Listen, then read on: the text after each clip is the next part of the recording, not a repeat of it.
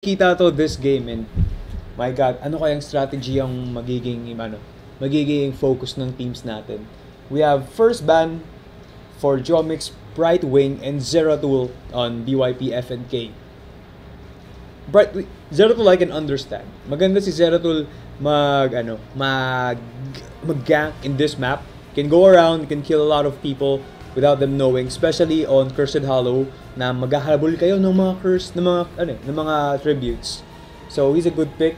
Bright Wing, I am not that sure. I don't know. Actually, nagugulat ako kasi hindi ko nakita si Uther ngayon. So medyo iba yung meta nila. Maybe Bright Wing is the healer of the choice here. As we can see, ang first pick ng JMX is Tyrael. And ang pick ng BYP.FNK is Illidan and Anubarak. Weird combination, Illidan and Anubarak, but it could work.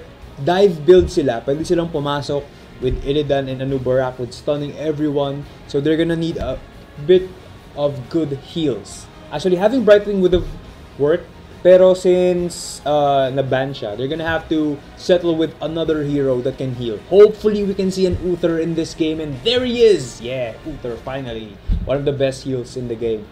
Let's go back to JMX. Pick nila is Jaina and Tyrande. Tyrande is not really a support. Do not forget that, guys. So, medyo DPS sila. They're gonna need the support in a bit. I'm hoping that they'll pick Rhaegar for the heals. Tyrande can handle the low heals, the constant heals. Si Rhaegar, he'll be able to dish out the huge burst heal na kailangan ni ni Tyrael when he dives in for the kill. But we have to wait for the pick from BYP.FNK first. Sino kaya ay magiging support nila for Uther, Anubarak, and Illidan? I'm thinking maybe get a specialist like Sylvanas. There we go. Sylvanas, magaling siya sa Cursed Hollow with her with her trait, yung Black Arrow niya, na makakapag-push when the other team is otherwise occupied into getting the tributes on their base. So great choice there, Uther, Sylvanas. Mukhang BYP.FNK is bringing out all the big guns in this game to counter out Sylvanas and Illidan. Maybe something that can hunt or gank yung lineup nila. Would have suggested Zeratul, but wisely pinili ng BYP.FNK na i-ban si Zeratul from the offset, so hindi sila unti-unting ma-hunt. So sino kaya ang magiging assassin ng JMX? Can't be Jaina, kasi Jaina is not really that built for roaming around. So I wonder who could be the assassin. Maybe Falstad or Kerrigan or Nova maybe. Something that will be able to go around and hunt, kasi that's gonna be the weakness of FNK. Yung presence nila in the lane, it's gonna be from Sylvanas lang. I doubt na si Illidan is gonna be going around hunting people. So something that can hunt them, can pressure Sylvanas into going back and then making her not as important and maybe disabling some heroes on the fight as well. Maybe, I don't know, another good assassin na maganda mag-gank is Falstad. So Tassadar is a good support. Yep, I understand. Maybe he can make some good shields and helping keep the structures alive.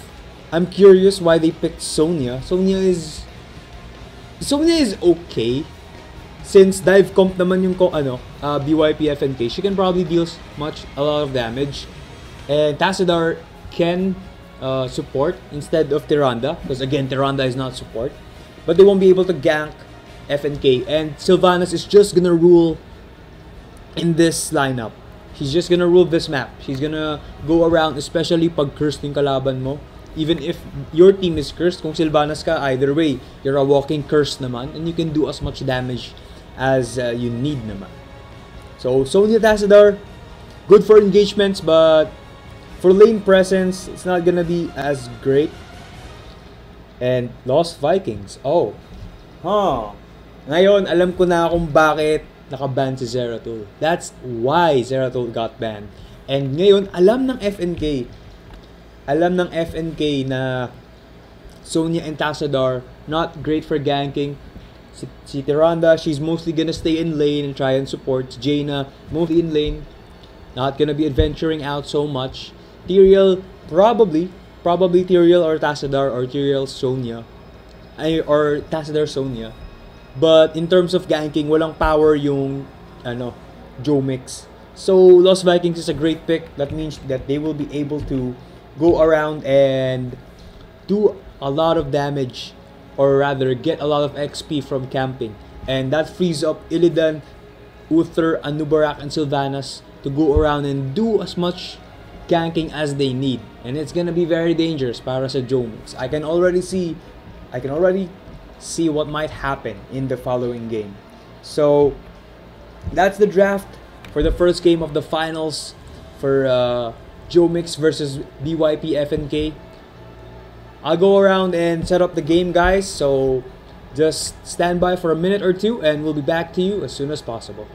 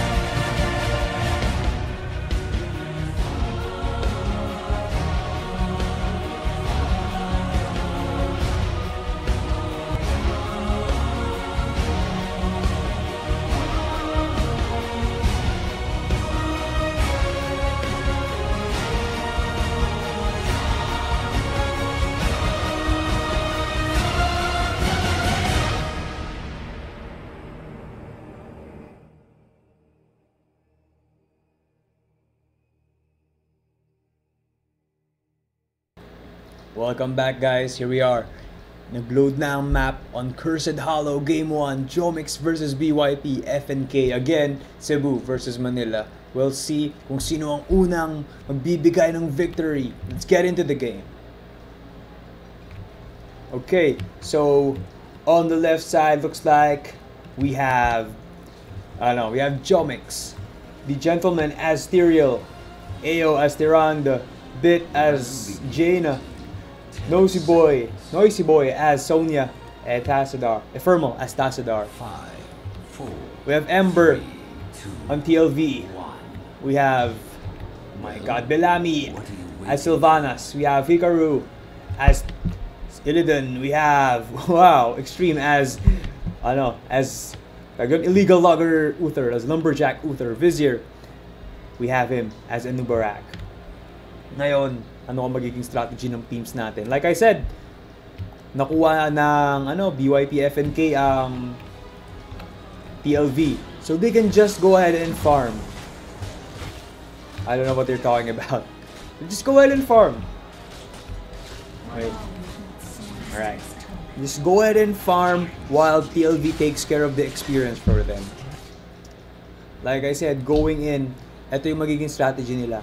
4 heroes on one lane or maybe going around and ganking. Then TLV just soaking up experience from mid and top. So it looks like yun nga yung magiging plano na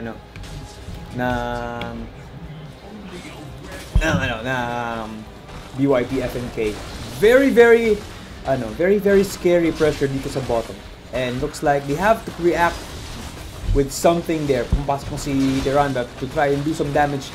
Blizzard coming in. Oy, si Enubarak. Nope, pretty safe. Unfortunately, they are seeding. There's a seeding from getting the experience from mid at bumabalik na si Tassadar. Good management there. Best choice ng dito is just 2-1-1-3. They have to defend from the bot as much as possible, but keeping the XP income from top and middle as well. Anyway, malapit nang pumasok yung tribute. Well, actually, they do have 1 or 2 minutes before the first tribute comes out, and they have to get as much experience as possible. And for some curious reason, medyo in the lead actually JMX with their experience. Pero ito, nagkakapasukan na. Oy, mukhang mahuhuli pa si Tyrande, si Bellamy. Si Bellamy, mukhang makaka-uwi. Wow, that was so close. Noisy Boy and Bit might have bit off more than they can chew with that engagement. Si Ember, just, being very careful. Okay itong ginagawa niya. Just 2 lanes managing as TLV. Just getting the experience. Hindi niya pinupush yung 3 lanes niya kasi medyo nakakatakot yun. Yung combination na tong ng TLV on 2 lanes, mas konting iisipin mo na lanes and you're free kasi either way kailangan mag-lane up naman ng allies mo. So it's a good choice. And actually, it frees up Illidan to go around getting some creeps. Very, very scary composition yung kinuha ng BYP.FNK sa game na to. And now they're slowly getting in the lead in terms of experience. So, so JMX, kailangan nilang mag-isip ng something to come back from this. Wow, that sneaky tribute grab. Bang malayo kayo, kunin ko na yung tribute. Very smart. Yan yung sinasabi ko. If JMX keeps on doing things like that, they might be able to get this game easily from the more PvP centric build ng BYP.FNK. Speaking of PvP, mukhang tapos na sila sa bot. They're moving up. They're gonna go and pressure top. Maghahabol na sila. Sabi nila, okay na yung bot. They're very scared and we're gonna pressure top. But hindi magpapatalo ang JMX. Sila naman sabi, if you're gonna pressure top, we're gonna pressure bottom. Wala na kayo dito. I know you're far away from here and walang magagawa yung TLV, Lost Vikings, para mag-defend. So we're gonna go ahead and chip some damage. But right now, swerte ang JMX dahil ang tribute ay nasa baba. It's on the bottom. It's very near for them. So they can go ahead and attack and see because they're closer. Maybe pressure kung ano man yung nasa bottom. I wonder what they're saying on chat. It's like, wala. And I think they might be getting a little bit of lag, which is very important. Especially pag nasa finals ka ng qualifier. So, we'll see kung ano ang magiging action. Okay. There's the unpause, and looks like Noisy Boy going in for the sneaky claim as well. Si Tiranda nakapwesto for a nice stun. There are still 2 seconds there. And I think, yup, PLV is the only one na nandito para mag-deny ng tribute. He's gonna be here to try and get it. Unfortunately, there's no way for him to get that. But the rest ng BYP.FNK is going up and trying to deal as much damage as they can. Looks like they got their own talents, and finally, whoa, no. As expected, nakuha ng JMX ang second tribute. It's gonna be very dangerous. Even if you have, oh, wait lang. Mukhang nagkakatake na naman to. Si Bit nahuli na naman. And wow, Baylog gets taken out. Nice job there by Noisy Boy, and nakauwi si Bit. Walang problema. Naka-chip sila ng kahit papano. Kahit medyo in the lead ang BYP.FNK in terms of damage. At least, I mean in terms of XP, nakaka-catch up naman ang JMX. Speaking of catching up, mukhang basag na ang bottom lane. They're just slowly chipping it off, getting as much XP as they can kahit napupush sila. They're letting it happen actually. Technique yan pagkalaban mo si Lost Viking. Kasi pag Lost Viking ka, naka-separate ka into 3 lanes. Pero, you're not gonna be there 100% of the time. You have another resource, which is attention. So, hindi mo i-risk na mapupush too much. Kaya ang technique ng other team is, huwag mong apakihin yung creeps nila. Hayaan mo silang lumapit sa'yo. And they can get as much experience from that. Kasi hindi makakapag-push si Lost Viking. Speaking of pushing, mukhang galit na galit sa mid ang FNK. They're trying to pressure it so much, but the Knights are coming in there. And now, kailangan kunin to ng FNK kasi 1 na lang. Oy, si Vizier mukhang naipit. Oh my God, ang sakit. Yun yung zone niya in the works. Noisy Boy, galit na galit. Inuuna si Illidan, and Illidan is forced to go back. And wow, Ephemeral taking the tribute. Oops, muntik na. Pag nakuha niya yun, maka-curse ang BYP.FNK Ember, sacrificing one of his Vikings to try and get the rest of the team out. Unfortunately, nakuha ni Ephemeral, and now the shoe is on the other foot. Sabi nila, oras na. Ilabas ang lakas ng build namin. Nakuha nila. With those sneaky claims of tribute, pumasok ang JMX and nakuha nila ang first curse into this map. Unfortunately, nakakalimutan nila na may Bellamy, na may Sylvanas ang BYP.FNK. So they can counter push, no problem. And let's see which team does most damage in this first curse. Mga si Ember oops. Alright, never mind. Heroic abilities are already out and they're coming. Mukhang magkakaroon ng magandang engagement dito sa gitna. Pumapasok si Ayo, medyo malakas. There's the scouting ability. Pumasok. And the engagement silence coming in from Sylvanas. Umaatras sila Visor. Oh, Judgment with the stun. Unfortunately, medyo mababa na ang buhay ng JMX and they're getting picked off one by Illidan. Hinahabol sila unti-unti. Si Noisy Boy goes down. Ephemeral, susunod ka na kahit naka-Archon ka. And the experience gap is just getting bigger and bigger para sa BYP.FNK. On the other hand, who is pushing back with all of their might and taking names and kicking dreams aside. Now that they've cleaned mid, they're just gonna go back, and one of them is proposing to go for the boss, which is very risky in this case kasi magre-respond na ang heroes ng JMX. BYP.FNK decides to go out and take their own boss instead to provide more pressure para magkaroon sila ng konting map control. Alam naman ng JMX to, so they're taking their own bosses, and it's gonna be a very interesting kung sinong boss ang mas malakas. Lugi ng konti ang JMX dito because PLV being very constant, taking experience kahit nagkukuha ng objectives yung team niya. Both bosses do go down for their own respective teams and they're gonna be pushing out. Unfortunately, BYP.FNK is ahead sa experience. It's one level ahead. And this might be the difference in the engagement kasi they will be getting their own talents in just a bit. A couple more experience left.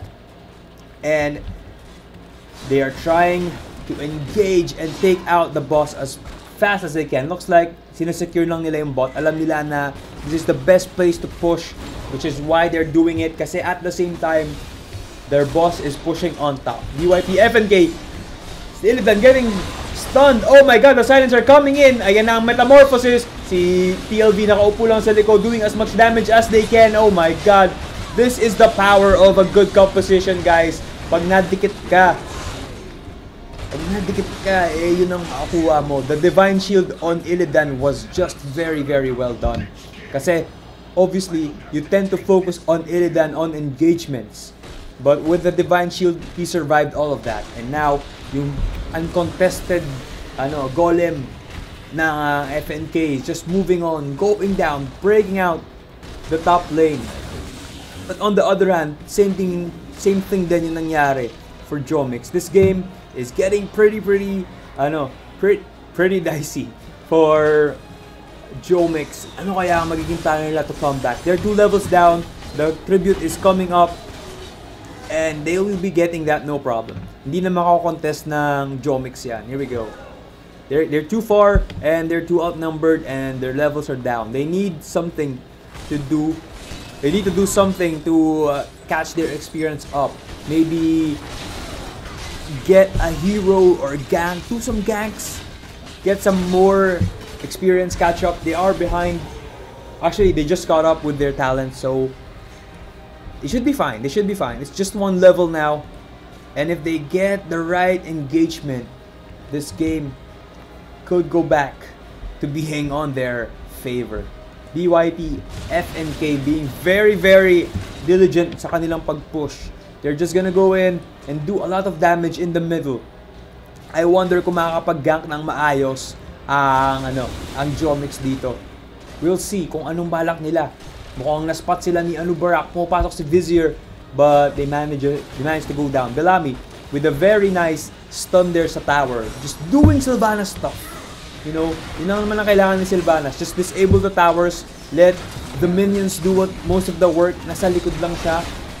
And TLV is just doing a lot of damage. The second tribute is coming in and mukhang makukuha na naman ng FNK to without any trouble whatsoever. Ang dami nila naghihintay and they're just gonna claim this. There's really no, I don't know. I don't wanna call it, pero malabo ang engagement ng JMX dito. As you can see, the Judgment is coming in. The Vikings are coming out with their boat. And now they're engaging. Nakon, Illidan is looking for a good engagement there. Inuubos niya muna si Sonya. Unfortunately, did not work. But he did manage to metamorphosize in the middle. And now, kinakain ng JMX yung damage ng FNK. And they're gonna take the tribute, no problem. Si Tassadar mukhang napauwi. Fermo, they had no choice. I understand. The damage was overwhelming. In terms, again, of composition, mas maganda yung napili ng FNK. They were more balanced and now it's paying off within the engagements in this game. Alright, this is gonna be very dangerous para sa JMX kasi the next tribute is gonna be the last. It's gonna be 3 out of 3 and they're gonna get cursed. If they do not manage to get it, it's gonna be very, very hard for them to come back in this game. So they're gonna have to tighten their belts. They have to do something. And they're gonna have to be very creative kasi they are behind level-wise in this game. It looks like they're planning on taking the enemy boss. This is a risk being taken by BNP.FNK. Actually, I think they're just trying to see if oh, there it is. Mukhang balak yata nilang mag-gank sa boss nito. Which is not gonna happen because nandito yung tribute and I know na alam ng JMX it's bad idea to try and get boss this near to the tribute. So there's not gonna be any problems here. Ngayon, if JMX does a great job in trying to defend the tribute, which is almost there. There we go. Illidan eating the judgment. Unfortunately, tandaan mo, meron silang Uther na may Divine Shield. You're gonna have to focus down as fast as possible. Si Barak, kinakain niya yung most ng damage. Unfortunately, that is his job. And habang kinakain niya yung the rest of the team is doing a lot of damage. My God, nakatakas pa si Illidan sa atake niyo ng Sonya. Looks like he's not gonna be able to get back. Oh, nahabol siya ni Bellamy. AO and Bit gonna be suffering the effects of the curse and ngayon kukunin na ng FNK yung boss na kanina pa nila hinihintay. Very solid play there by FNK. JMX still is not out of the game. They're 2 levels down. They got their boss, but it's still not over yet. It's only 13 minutes into the game. Makagank lang sila. They just need to contest this in a very timely manner. Kasi mastan lang yan, no? They're very exposed right now. They just need to know when to get the opportunity to attack. But they're too busy trying to defend their base. It's very, very smart para sa BYP.FNK. Kasi, you know, they got the golem. Their enemy's golem. And now they have to get their own. Kasi, cursed yung kalaban, no? They're cursed. So they have no choice. JMX has to defend against this big golem who's coming through, which gives them the freedom to take their own golem and their own knights while the curse is going out. Usually, this is a bad idea kasi you're wasting the curse on not being able to push. However, getting 2 bosses in one run kinda offsets that. I think it's acceptable. Parang okay na. Hindi mo nga na-push yun gamit ang heroes mo since busy ka sa pagkukuha ng boss. Pero nakuha mo naman yung boss eh. So the gambit pays for itself. Ngayon meron silang map control, BYP.FNK, and they can do that with whatever, they can use that for whatever purpose they need. They can get the creeps, they can use it for ganks, and most importantly, stuck ang JMX sa baba. Hindi sila basta-basta pwedeng lumabas kasi pag lumabas sila, isang malaking gank ang makukuha nila dahil magkakasama na ngayon ang FNK. Like I said, here we go. They're using it, looks like, para i-push ang top, getting all the mercenaries and gonna hide behind the golem here. Let's see kung paano madedefend ng JMX itong nakakatakot na push na ito. Sino kaya unang mag-dive? It's gonna be very interesting to find out. Here we go. Alright, top tower is going down. No problem. The golem is just marching in, taking all the damage that it can. That's his job. And to destroy the building as well. Actually, pwede mong i-block yung tower na yun para diretso sa core. But looks like they didn't do it, and doesn't matter kasi it looks like they're gonna be taking out most of the team right now. And looks like BYP.FNK is gonna be taking game 1 of this finals very easily. The golem is doing the job for them. Here we go, focus firing on the core, and nice try from JMX. There's the GG. Wonder what they're gonna do for game 2 to get back against BYP.FNK. 1-0.